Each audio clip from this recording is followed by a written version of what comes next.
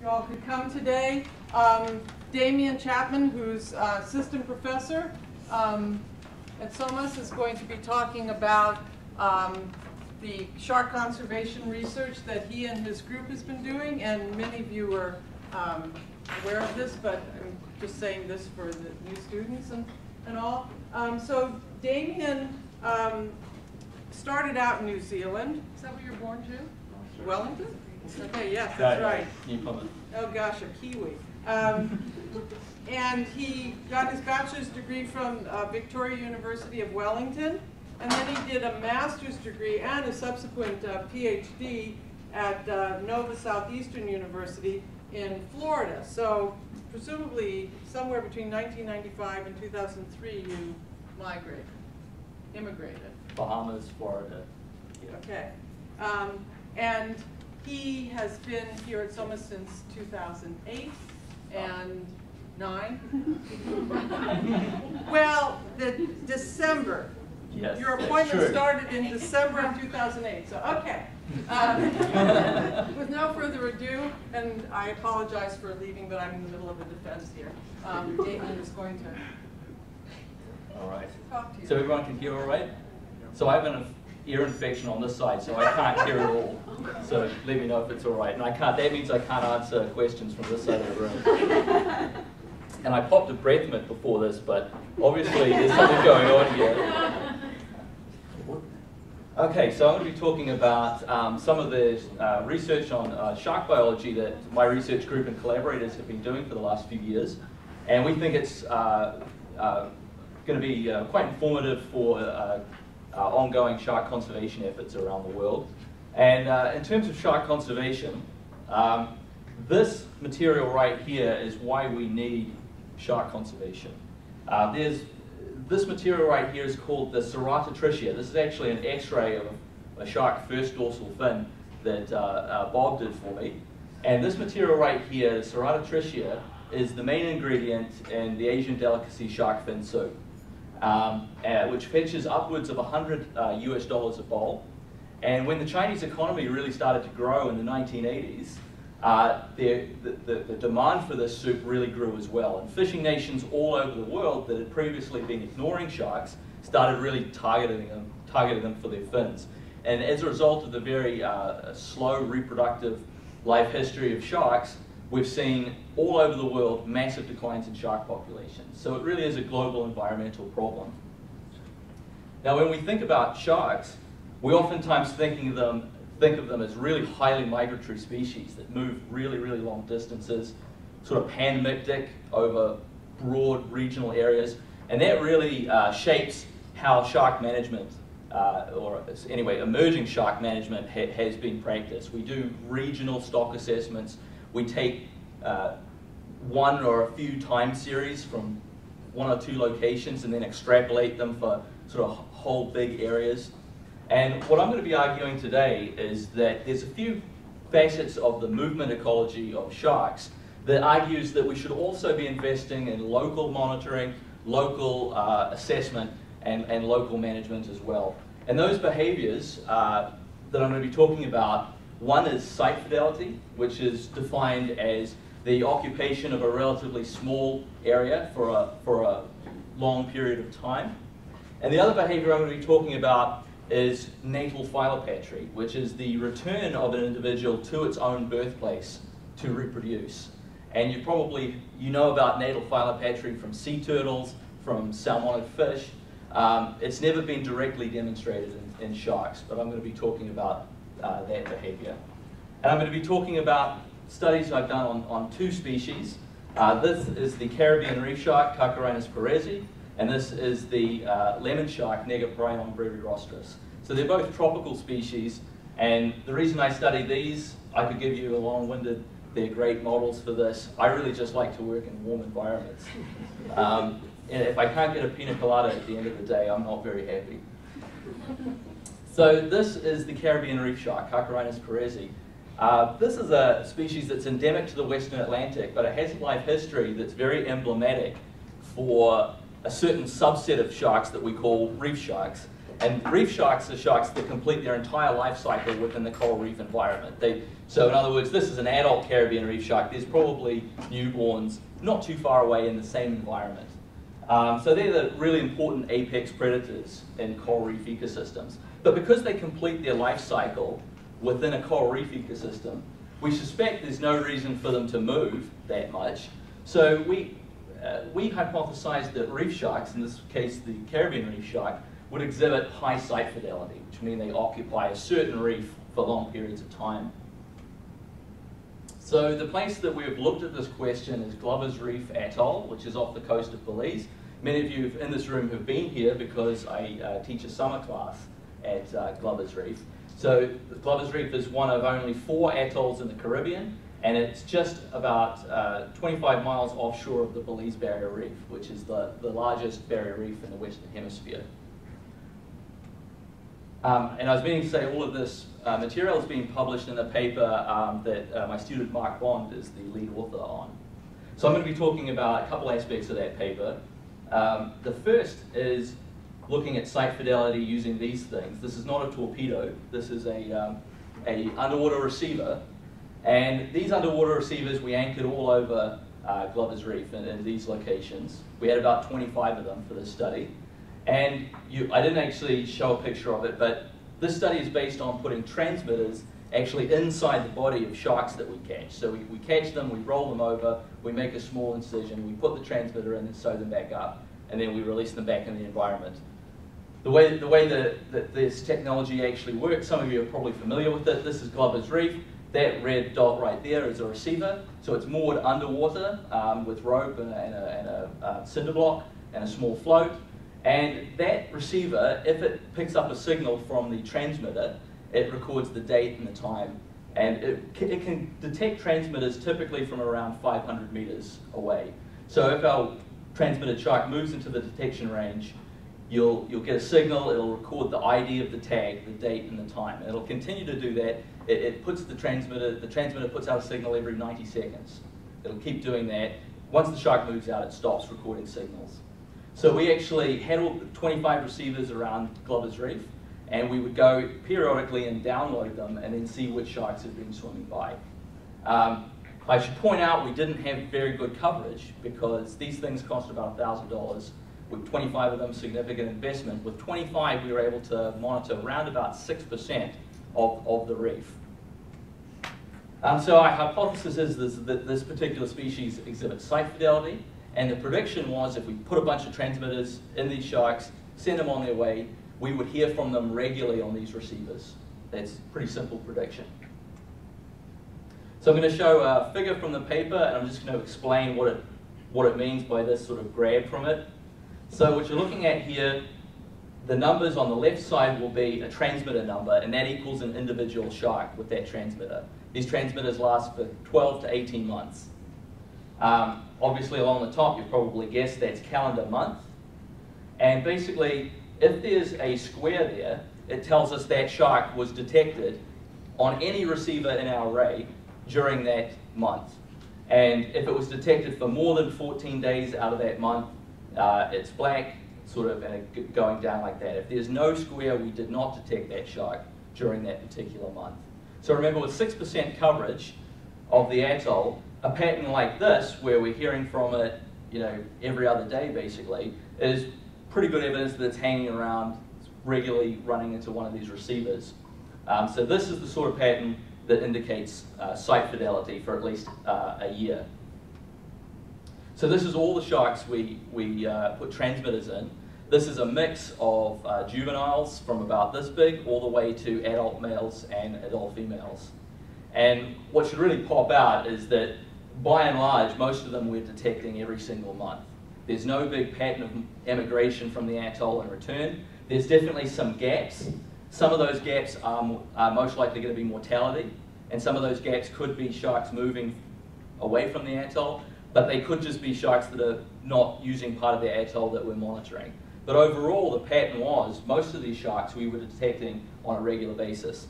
And some of these ones, I can tell you from looking over these files, we were hearing from them every day.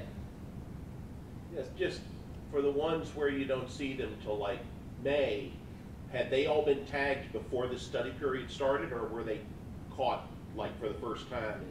So yeah, so that's a good question. Most of them are caught in May, and this is from May to the next May, all right? Oh. If there's a T, means that one was actually tagged in that month, and it went all the way to there. And then this one right here is exactly what you described. That was tagged there. It was tracked all the way until there, and this is where the study actually ended, and we no longer had receivers. So there's definitely some of the gaps can be explained by the end of the study and so on and so forth. But overall, we were pretty happy that, look, these animals are showing quite a high degree of site fidelity, meeting the hypothesis. So then as a second part of this paper, we say, all right, well, if they're spending lots of time on the reef, you have a lot of animals showing a lot of site fidelity, then perhaps each reef will have its own sort of local structures, its own population dynamics. And if we were to go do an experiment and we would remove sharks from the reef, we could just remove sharks from the reef, well, you would see any place you did that, they wouldn't be replenished by reef sharks coming in, because each reef has its own sort of separate group of sharks. Now that's an experiment which, going out and killing a bunch of sharks, I probably can't get an IACOC for. I haven't tried. But unfortunately, Belize is one of many countries with an active shark fishery, so they're sort of doing that for us, because they have a system of marine reserves where there's no fishing, and then they have a lot of places where there's a huge amount of shark fishing going on.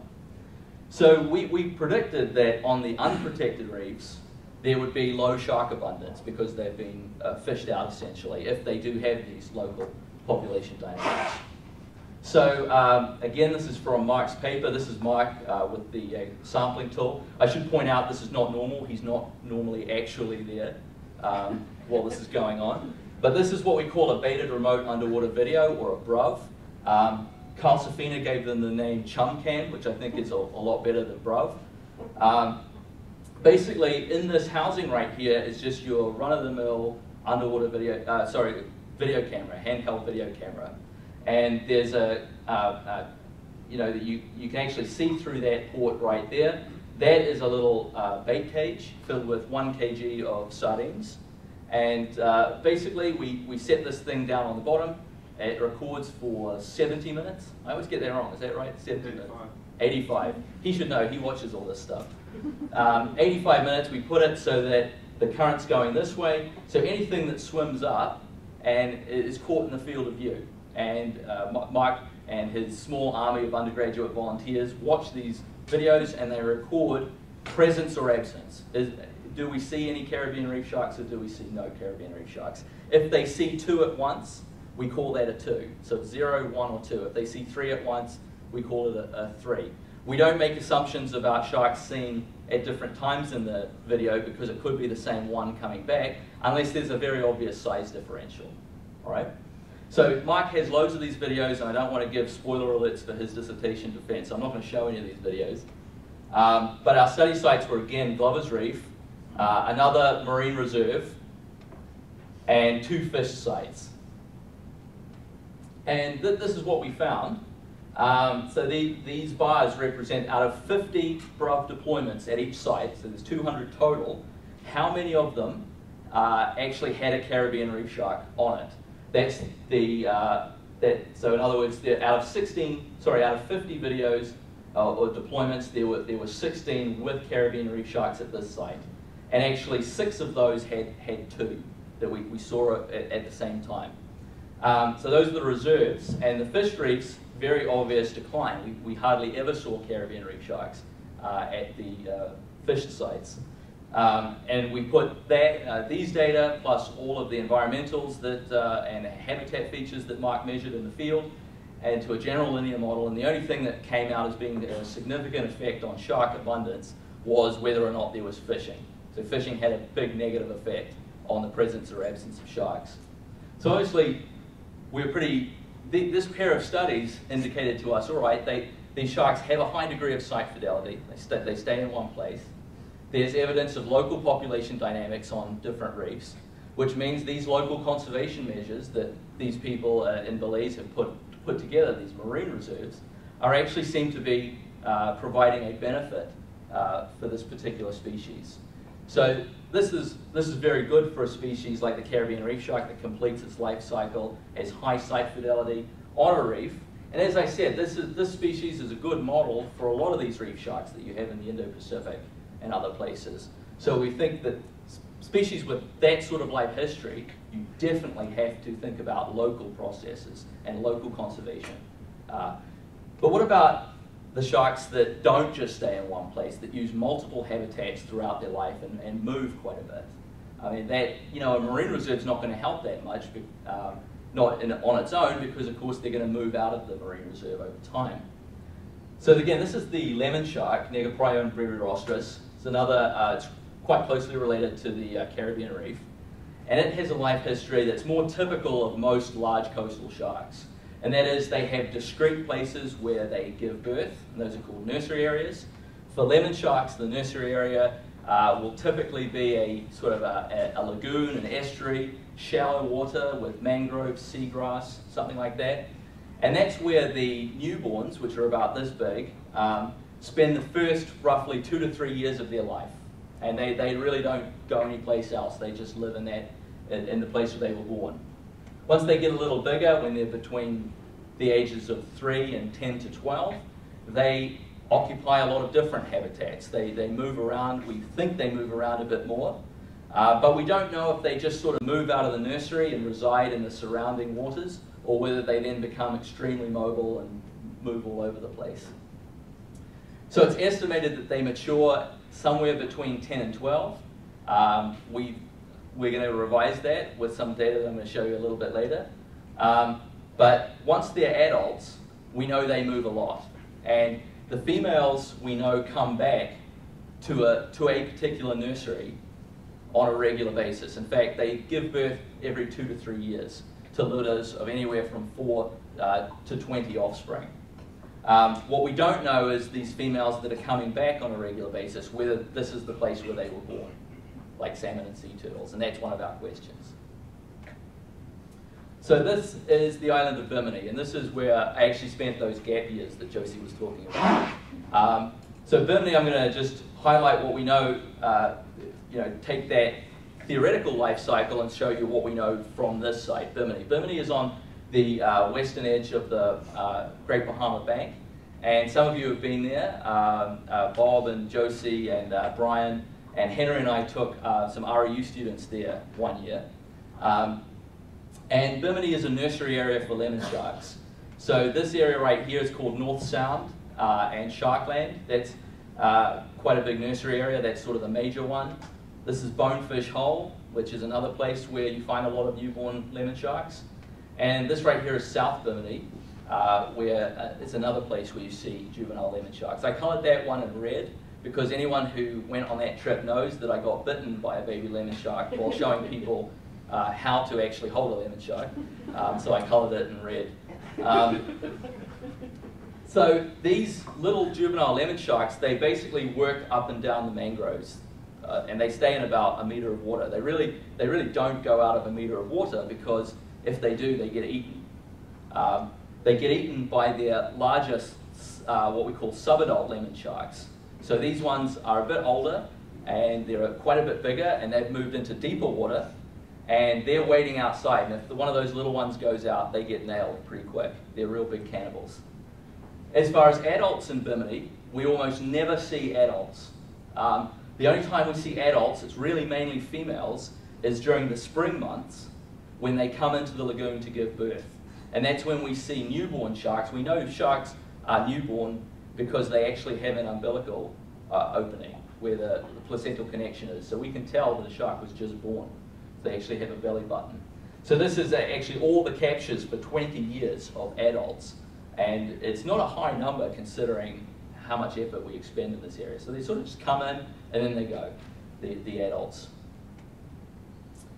So our hypothesis, we've done a few studies on this, and the first hypothesis we really wanted to test was those larger juveniles, those subadult sharks that we see around Bimini, are they all born there?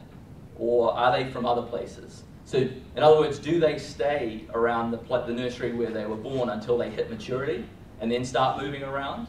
Or do they disperse as soon as they leave the nursery and start hopping around other islands? That was our question.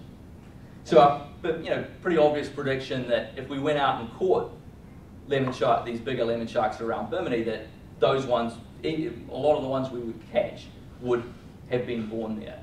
And that raises a big question. How can you tell where a shark that you've never, where can you tell where a shark was born? And we're able to do that because of an extreme amount of field work that we've done, very extreme field work for a very long time. So again, this is the map of Bimini. This nursery right here is sort of where most of the juveniles are. And in this area, we've been setting, every year since 1995, gill nets along the shore. And we catch baby lemon sharks in these gill nets. We check them every 15 minutes so they don't die. And we put them in a central holding pen, and we fish every night, 12 hours for basically 3 weeks. It's a really, it's a major deal. So we try to fish until we start really not catching anymore. So we assume we've caught a large percentage of the animals in there. So we started in the spring of 1995. And given the season, I thought just to show, so you can get a sense of the time, this is good. So we started, Bill Clinton was pregnant. Sorry, I don't think he was pregnant. He was president. And we catch these little lemon sharks, and we put pit tags inside their bodies. Pit tag is a little rice grain sized tag. It's injected under the first dorsal fin. We can actually scan it, and it reads a number off. So it's a completely, well, relatively non-invasive way to tag them. We also take DNA samples. We measure them. We look and see if they have that umbilical opening, so we know their birth year. And we get a good number of them. So we started in spring 1995. I should say myself and Dr. Kevin Feldheim, who's visiting, we were here the first year, and a lot of this early work was the subject of his PhD. And there's some great photos from there. When we started, my hair looked like something out of a boy band, and his haircut made him look like Lou Ferrigno. And I think you're going to show that in your talk this afternoon, that picture. But anyway, so Bill Clinton's president. All right, good. Things got a bit bad. All right. Hope and change. We're fishing. Then by the end of it, we've caught, by 2010, it's not finished, still going. So if we keep flashing forward, we'll see who the president was, but I didn't put that in. So by 2010, we've actually caught nearly 2,000 juvenile sharks. I only got bit once. You only got bit once. Mike, you never got bit. No. All right, so a lot of these little sharks with pit tags. So remember, our idea is that the large immature sharks living around Bimini, they are born there.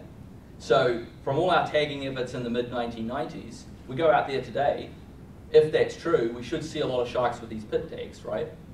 So they should have pit tags, but there's a couple of caveats. Yeah, they should have a pit tag, but that's a long time to hold a pit tag. Some of those tags are going to come out, some of them are going to break. The other thing is I did show you that we don't sample the entire nursery. So some sharks are going to escape our clutches. So sometimes we're going to catch sharks, they're not going to have pit tags because they were born there and they're not going to have pit tags because we missed them or their tags broke. So how are we going to deal with that? Well, we're going to use genetics to deal with that. We're going to use a technique called microsatellite DNA profiling. So microsatellites are short, tandemly repeated DNA sequences that we all have in our genomes. All eukaryotes have these sequences.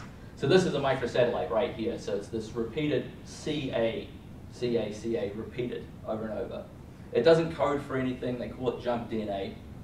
I'm going to talk about how we analyze microsatellites by talking about a pair of hypothetical sharks and look at this hypothetical microsatellite in these sharks.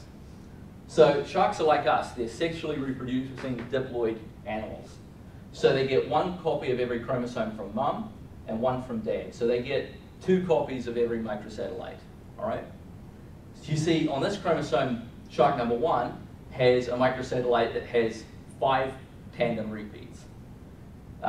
On this chromosome, it has a microsatellite, the same microsatellite, but instead of 5 repeats, it actually has 7 repeats. All right? So we call these alternate forms of the same microsatellite different alleles. So when I say alleles, all I'm meaning is that there's a difference in the number of repeats in the microsatellite. all right? When they have two different alleles, we call them heterozygotes, or they're heterozygous. Shark number 2 has 2 copies of the same allele, and we call that individual homozygous. So basic genetics, hopefully we understand those terms. So the way we analyze this is that we use polymerase chain reaction, PCR, to make many, many copies within each individual of this microsatellite, all right? And we actually load the product from that reaction into the capillaries of an automated DNA sequencer. And in those capillaries are a polymer, and what we do is we actually apply an electric current. So the DNA will migrate through that polymer, and the rate of travel is proportional to the size. So the smaller the DNA molecule, the faster it goes through the polymer. And during the PCR, we actually incorporate a fluorescent dye into the alleles that are being generated through PCR. And what happens is at a fixed point in the machine, there's a laser that's being pushed through. And there's a fluorescence detector on the other side. So when a product comes through, the laser hits it, it fluoresces, and the machine detects it as you see a peak of fluorescence. And the first peak, the smallest allele, which is this one, which is only 5 base pairs, that one goes through first, makes a peak.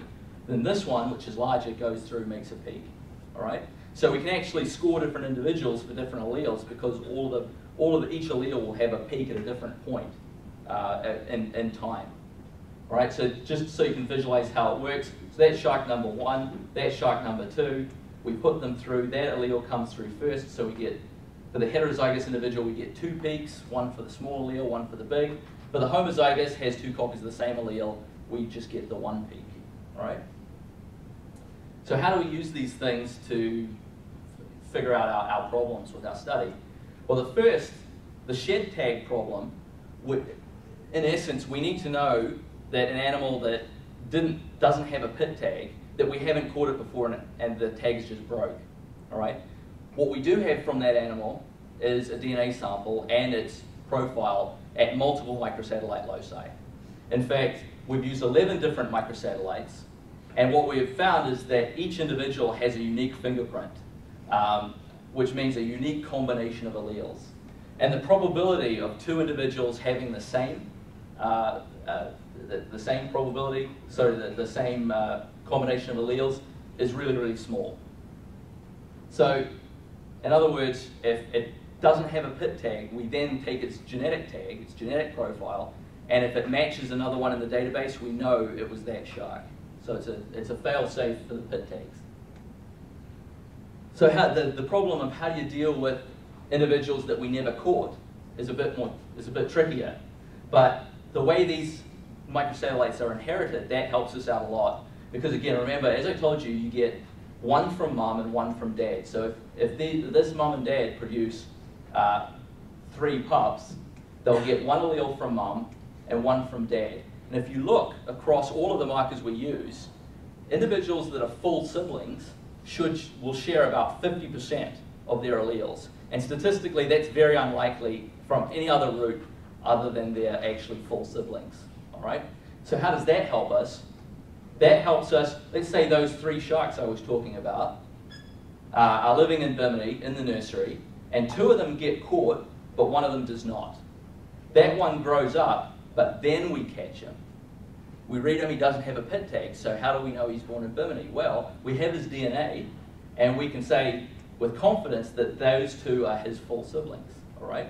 Once we know they're full siblings, we know he was born in Bimini. So that's how we do it, those 3 things. Pit tag, genetic tag, and is he related to 2 or more individuals that we have caught. So between 2003 and 2007, we caught 150 of these larger immature lemon sharks around Bimini. In the field, with a pit tag read, we found that, they were ranging from 90 to 232 centimeters, so quite a wide variation in size, which means they were anywhere from 3 to 11 years old at the time of capture. So 38 of them right off the bat had a pit tag, and we could trace them back to being born on site. Another 7, their genetic tag matched one that we had caught before. So we know that it actually shed its pit tag. So that one's definitely born there as well. And then 33 more had 2 or more litter mates that we had sampled. So we knew all up that 77 out of 150 had been born at Bimini. So that's quite a high, you know, I mean, as far as a majority, that's a sliver, almost the smallest majority you can have. So I'm going to tell you now that our hypothesis wasn't quite right. Our hypothesis was they stay at Bimini until maturity. So what I'm going to show you now is what all the guys in the room don't want to hear. And that is size matters. So this is the size of those 150 sharks that we caught. And the black portions of the bars represent animals we knew were born in Bimini from all these methods. And the white means they were not born in Bimini, they were born someplace else. So what you should be able to see pretty clearly is that most of them are born at Bimini when you're looking at these smaller size classes, which goes to about age 5 to 7. But after that, you tend to have a much higher percentage. You have a much higher percentage of sharks from other places coming in. And what we think happens is that they stick around for a few years and they gradually start to disperse and hop to other islands. And that's really what's going on. And that makes a lot of sense because they're getting bigger, they're looking for more food, they're less vulnerable to predators, so they're going to start moving around. And as I said, the adults move around quite a bit. So this is the transition to adulthood as they start to move around quite a bit. So the last hypothesis of the study is that I'm going to talk about today is that the adult females return to their birthplace to breed. So they're during the subadult phase, they're moving around. Do these adults, the females, then come back to Bimini to give birth? So our first prediction of that hypothesis would be any DNA that we look at that's maternally inherited, inherited through the mother, we would see differentiation between different nursery areas. If this was going on generation after generation, these females coming back, that maternally inherited DNA would be structured with different nursery areas. So the mitochondria that we have in our cells has its own genome. And that sequence that you get comes strictly from the mother. Dad has nothing to do with it. So this is the ideal tool, the sequence of the mitochondrial DNA. It's the ideal tool to test this hypothesis and test this prediction of the hypothesis. So in our lab and many other labs around the world, we have looked at mitochondrial DNA in sharks. But we've typically looked at it at really big spatial scales. So Martin Benavides was a student of mine who graduated a couple of years ago, and he actually looked at 2 species of sharks that are related to reef sharks and lemon sharks. And what he found was that mitochondrial sequences that are common in the Atlantic are absent in the Pacific, and vice versa. So on a very big scale, there's differentiation. Many studies, including one I've done on scalloped hammerheads, have shown that mitochondrial sequences being different on a regional scale by areas separated by 1,000 kilometers or more. So the sequences that are very common here in the US are quite uncommon in Central America, about 3,000 kilometers away, but then they're nearly absent in Brazil, which is like 7,000 kilometers away. So these studies are good, but they don't look at they're not really addressing the question at the scale that we're interested in. And really nobody goes in and looks at the small spatial scales we're talking about. So to look at the small scale, the local structure in mitochondrial DNA, we sampled lemon sharks in 5 different places that are all within about a 300 to 400 kilometer radius of Bimini. All right, so a very small spatial scale. Each one, this is the sample size of individuals. These are all juveniles from nursery areas. And we also include one site, the Virgin Islands, that's quite distant. It's about 1,500 to 2,000 kilometers from this site. This paper's in revision right now. Actually, the revision just sent in. So here are the pie graphs of mitochondrial sequences from these sites. And what we find is that Bimini is differentiated from all of these sites except for one. So a really high degree, and I won't show the statistics behind it, but these frequencies are statistically very significant and very surprising really, because nobody's ever found this on this small spatial scale with sharks, to see such strong structure over a small spatial scale is really unprecedented. But this is definitely consistent with the idea that females are coming back to the place they were born, and that's how you get these differences in these sequences between sites. Definitely consistent with our hypothesis, but there's other explanations for it as well. And those explanations could be, maybe there's barriers to dispersal between those sites that the female lemon shark never crosses. So it's not that she's coming back, it's just they can't get across, they can't move between sites. The other is that maybe they just don't move that much, they don't move that far. So we can, I'm going to show you some data very quickly that sort of rules out those two hypotheses. So these are our study sites, right here with the red triangles. And we actually did a study of tracking the lemon sharks using that same receiver-transmitter technology along the US eastern seaboard. And actually we tagged about 50 adult lemon sharks right here in Jupiter. We found 25 of them were detected on receivers at Cape Canaveral, Florida, which is around 250 kilometers away.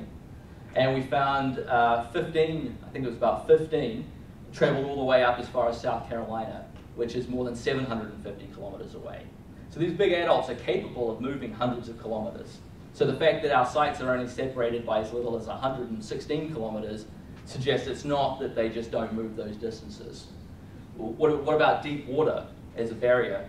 Well, we've tagged several animals in Bimini with external tags, and a small number have been recaptured by fishermen. And they've been recaptured on the east coast of Florida, in the Florida Keys, and in the Panhandle. So they have no problem crossing the Gulf Stream in deep open water if they need to. So this tells us that this pattern we're seeing is more likely to be due to natal phylopatry as opposed to barriers or limited dispersal in this species. But really, at the end of the day, the genetics is very indirect. What we want is direct evidence that they come back. And the prediction, the direct evidence would be provided is if we can catch pregnant females coming back to Bimini, and we've got a pit tag in them, so we know they came back, right? That's very direct evidence. So that's really the last part of the thing I'm going to be talking about here. So the only problem with testing that hypothesis is you have to wait 15 years or so for your data to come back. So quite a long way to come back. The other thing is you're probably thinking, man, you guys tagged a lot of sharks, so there's going to be a lot of adults that have pit tags.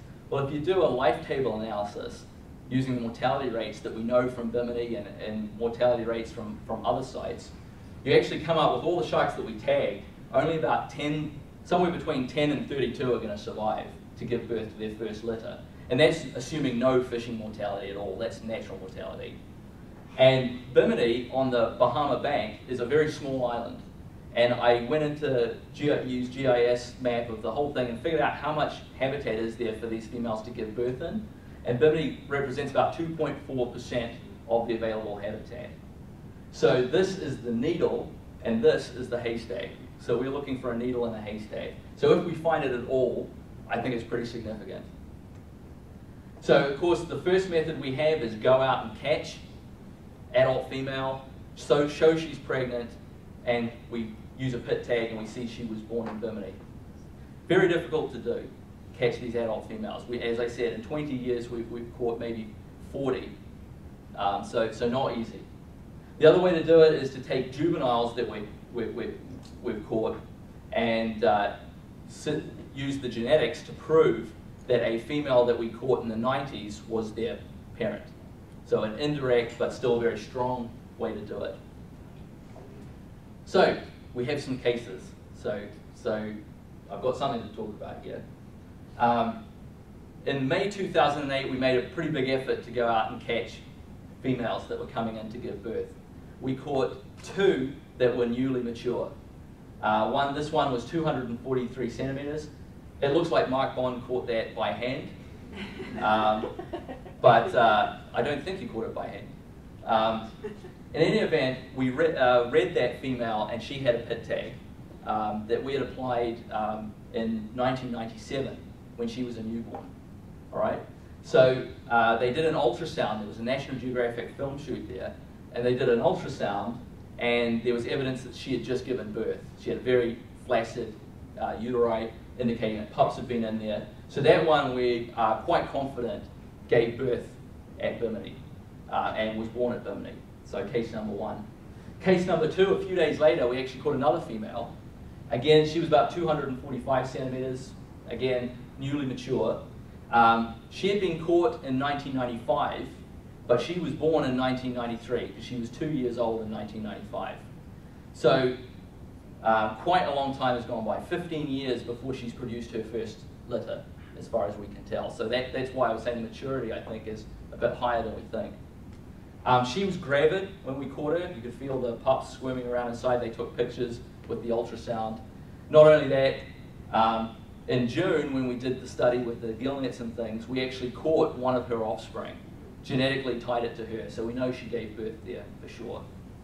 So, all right, in 2009 and 10, we didn't catch pregnant females. We actually didn't try to catch pregnant females because there's only actually somewhere between 10 and 30 females each year that come in and give birth. We're worried that running around the lagoon and catching these females might freak them out. They might not come back to give birth. So we stopped doing that because we got these 2 cases. But in June 2010, we actually went out, did the study again with the gill nets, caught some juveniles, and we found 4 juveniles, newborns, that actually statistically were definitely the progeny of a female that we caught in 1995. And at the time, again, like the other one, she was actually 2 at the time of capture. So she was actually born in 1993. Again, this is another one that took quite a long time to mature, much longer than we thought. So those are our 3 cases. We have 3 cases so far. We did the math. It's very unlikely we would catch those females if they were just randomly using nursery habitat. But we're going to continue. I'll talk about that in a minute. So the conclusion for this study really is that this is the first evidence of natal phylopatry, like you see in sea turtles and salmon. This is the first evidence of it occurring in sharks. And we contend that that pattern, that behavior, is causing local population structure on a scale that we've never seen in sharks before. We're recommending that people look with these genetic techniques to see if they find structure in other species. We also show with the other study that young sharks leave the nursery, but then they might linger in that habitat or in that general area for quite some time before then dispersing prior to maturity. So the overarching conclusion from both studies is that we think that local management, local monitoring, and local assessment is definitely valid for these species and probably others that have a similar life history pattern. So we think that assessments and monitoring efforts must take this local population structure of these large sharks into account, and also take into account the spatial distribution of fishing pressure. Overall, we think that local and domestic policy and things like marine protected areas might actually benefit some of these large sharks. So it's an investment that certain countries should really go down. And that's really the message. When I'm not in the field or in my office, one of the things I've been doing is traveling around the world, telling people, policymakers, giving them this information, because these people don't read papers. You've got to go tell them that these sharks, these reef sharks, stay on the reef, and these sharks, they might leave, but they come back to give birth. So this is a local deal. So things that you do within your country can actually help conserve them, right? So this is me actually meeting the princess of Fiji, talking about shark conservation. Can't see it, but I'm actually in a skirt there. I'm much more comfortable in a skirt than I am in a suit right here. This is meeting the cabinet of the Bahamas, and we were spreading a similar message to them. The Bahamas actually, as a result of this campaign, banned shark fishing throughout their whole EEZ. So it's a massive area, trying to get Fiji to do the same in several other countries. But this message that, look, the things that you do in your country can benefit a lot of these shark species that have phylopatry or site fidelity, it's sinking in. So the future directions for some of this work, first, we're keeping going. We're keeping the gill nets going. We're keeping doing this. We want to find out if natal phylopatry is really common. And I think we're on the verge, the cusp of being able to figure that out, because a lot of the females that we've tagged are only just reaching maturity now. So it'll be very interesting to see what happens there. I'm really become interested in, is there phylopatry or any kind of site fidelity in big pelagic sharks? So I was talking about a reef shark, then a coastal shark. What about those sharks that live in the open ocean? Do they ever come back to the same place? Or are they just true wanderers that are moving around? And I won't spoil it, but if you want to see some beginning of an answer to that question, I'm doing a talk in Southampton on November 2nd, so you can come see on this species, very cool, the oceanic white-tip shark. And lastly, one of the really interesting things that's come out of this is the fact that since these reef sharks, for example, are being overfished on a very local level, it sets up a great experiment to figure out what are the local ecological impacts of shark removal. How does this change the ecosystem when the sharks are removed? And we're actually continuing research in these two sites right here, looking at different prey of sharks and how they might respond to the absence of their major predator. And with that, I'm quite happy to stop talking.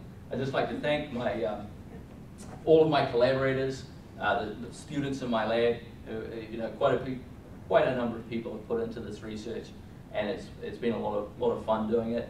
And of course, thank the funding agencies. And with that, I'm very happy to take questions.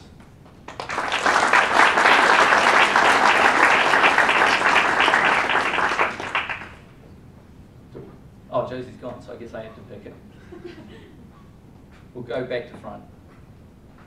How do you know that the juveniles you were talking about in those two cases, those were the first ones the females had? Do you know how do you say that those were the first ones that the female gave birth to? Oh, sorry, I really can't hear. What Sorry. she's asking about is, how do you know that these were the very first pups this female ever had? Oh, because we sample enough of the nurse. Well, okay, to be fair, we can't be sure. They might have gone to some other place. That is true. They might have gone to another place and given birth. So they might have, but the pattern that we've seen at Bimini by reconstructing, it's complicated, but the pattern we've seen is that females come back to the same place over and over again. The females in Bimini come back over and over. We don't know, in the first years of the study, we didn't know if they were born at Bimini or not. So the females tend to come back to the same nursery. So you're right, we don't know absolutely, but the pattern is that females come back. So we're assuming that the first nursery they come back to is the one they'll keep coming back to. Mike? Yeah, David, have you looked at, just thinking about sort of the connectivity between stocks? If these lemon sharks are not going to spawn in different, pop in different stocks, whether they do or don't can make a big difference on how resilient sort of the overall species is to, some kind of threat, mortality, and so forth. So I was wondering if you've looked at whether or not any of these, if they ever sort of pop in other locations. So the problem is that we don't monitor any other locations like this, so we can't do the sorts of direct comparison. We can't figure out. Well, what I can tell you is one of the sites, the Marquesas Keys, that we did sample, we sampled for multiple years, and we know none of the Bimini females have ever gone to Marquesas to pup, and vice versa. Now we know from that none of the to get the level of structure that we observed, it was very high, and it does preclude the possibility that females really ever mix between those, breed in that area. It's a very high degree of structure. However, I didn't mention that there's no evidence of structure when you look at the microsatellites, which means the males actually do move around quite a bit and spread their genes, as it were. And we know that directly from, is that funny? Is that security or something? What we do know from, oh boy, yeah, good. What we do know is that the males almost never have offspring in Bimini more than once. It's a handful of cases that a male has bred in Bimini more than once. So we also have direct evidence that the males don't really come back to the same place to breed. So they're connected by males, not so much through females. Mary? We were in Cape Cod last summer, and they're having the great white sharks are coming back more and more because the seal population is rebounding. And there was something in the paper about them having tagged in the previous year. Does that mean that these individual sharks are coming back to feed in the New England area in the summer, or is that just sort of accidental? Yeah, that's another kind of philopatry to a feeding site. And there's definite evidence in that particular case the same animals are coming back to Cape Cod over and over again. They actually migrate down to Florida for the winter time, and then they come up to the summertime to Cape Cod. But there's definite evidence of white sharks in other places coming back to the same coastal location to feed on a regular basis as well. So we think philopatry can be to the place to give birth, philopatry can be to a place to feed. It's never been demonstrated, and the birthing thing hasn't been demonstrated just because only we're crazy enough to do an experiment like that. I mean, if the native philopatry, like becomes established, knowledge, is there already people asking how the hell do they do that? What is the mechanism, the physiological? How do they do it? What senses do they employ to do that? So I can give you With salmon, yeah. There's actually studies done in Bimini. Actually, when those lost years when I was not in school, I was bumming around in Bimini, and one of the things we did was we took these newborn lemon sharks, put a transmitter in them, and then we went 3 miles offshore and dropped them. And they've never been there before, never ever been there before, to see if they could home back, and they could always home back. We dropped one, so we actually were dropping them on the bank, and then they put me in charge for one deployment, and I said, right, we're going to put it in the Gulf Stream. So we went and put it in the Gulf Stream. Funnily enough, a lemon shark is pretty much just a particle that just goes up the Gulf Stream for it went up the Gulf Stream for 12 miles, but it slowly got pushed back onto the bank, and it ended up 12 miles away from Bimini. And as soon as it hit the bank, it turned right around and headed straight back to Bimini. And it was a real happy story until a shark ate him on the way in. But he did make it back, but one of his siblings ate him on the way in. Question two, actually. So one is, you showed those 2 islands where these young juveniles are hanging around. And I noticed that both of them are on the south shore of each island, right? The red and Yeah. Is there something characteristic about these places, like, what is... There is more mangroves. Okay. The other coast doesn't have that's where the mangroves are. Okay. But I wonder if there's something in it. Do mangroves tend to grow on the south side of the island? I have no idea. And the other question is, how do you age these sharks? Like, is it just by the observation, and then you do the math, or? Yes, so some of them, if we know their birth year, we know their age, Right. Others, you can't really infer it from size because they have quite variable growth rates. So, so most of the time we're sort of inferring an age range. They've done the age and growth data by killing sharks, and they actually tag them, inject them with oxytetracycline, and it actually forms a ring in their vertebral column, growth ring. And then they catch them at some later date, figure out how many growth rings, and then they look at growth rings in a whole bunch of individuals and figure out age and growth. But Kevin and I think the age of maturity is all wrong. We think it's it's at least a few years later than what they estimated, because they didn't examine many adults in that study. So how did they come up with these numbers in the first place? Well, I think what they did is they figured out size at age, and then they said we looked at a bunch that were about this size and they were mature, so therefore size at maturity is this. But I'm quite sure the number of animals they examined that were mature was really small, and I think it's probably quite variable. So they might have just had ones that were, sort of early ages, early mature, as opposed to sort of the more average. Glenn?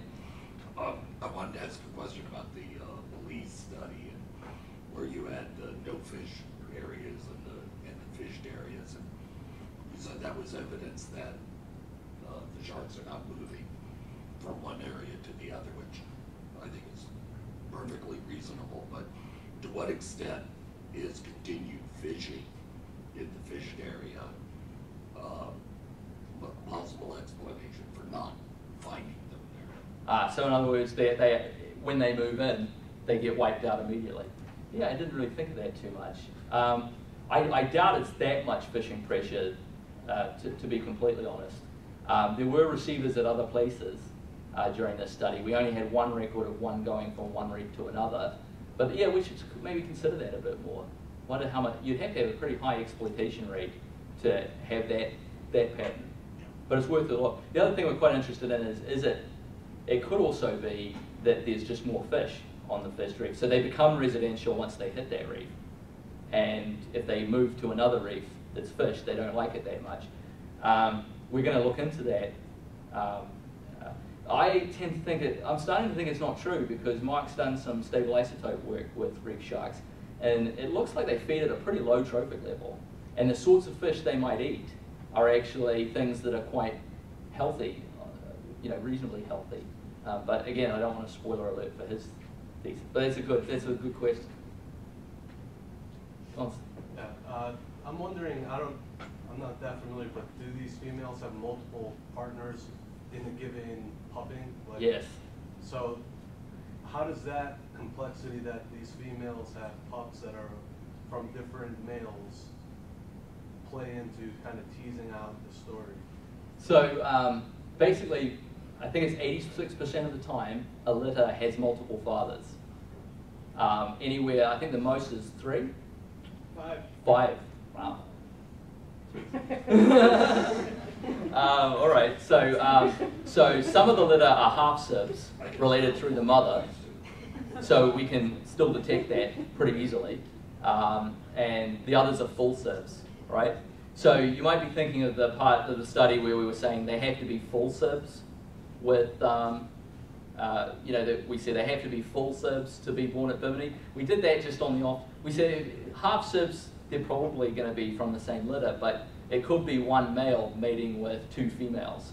It doesn't happen that much from what we detect, but just to be conservative, we kept it to that. But the markers we have are really very good, and you can tell half sib from full sib quite easily.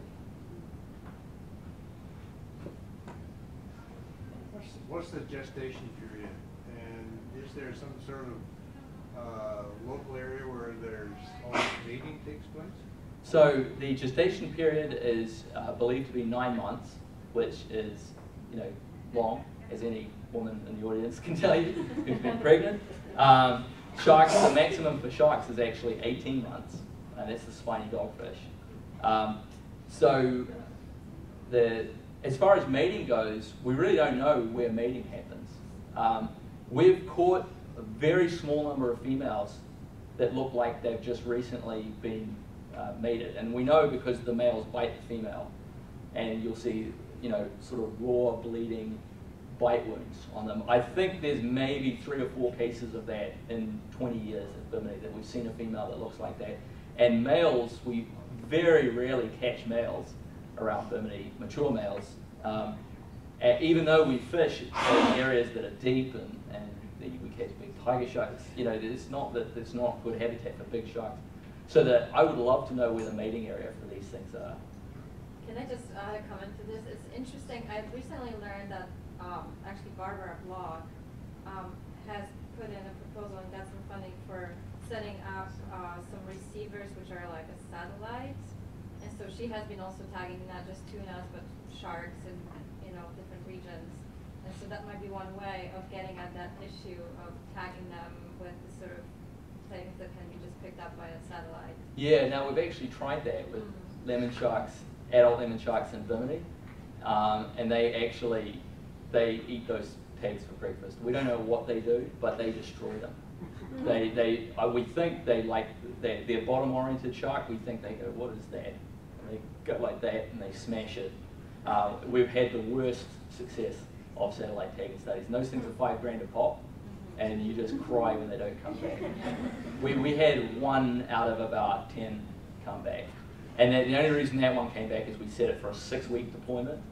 And the other thing is those tags, when they come off and transmit to the satellite, they float, and if you've got an animal that lives near islands, it's going to float inshore real quick. Once it's out of the water, the antenna is not in a good position, doesn't it? And you don't get any signal back.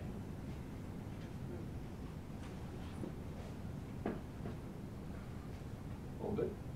Oh. I have one more. Are there species with really distinct breeding grounds like this that don't have site fidelity? So there's lots of sharks that have discrete nursery areas, and the short answer is we don't. Most of them we don't know. This lemon shark is sort of our model, because we can do this. We can catch, a large percentage of them, and I'm hopeful that other people will look at the study and try to figure it out for their sites.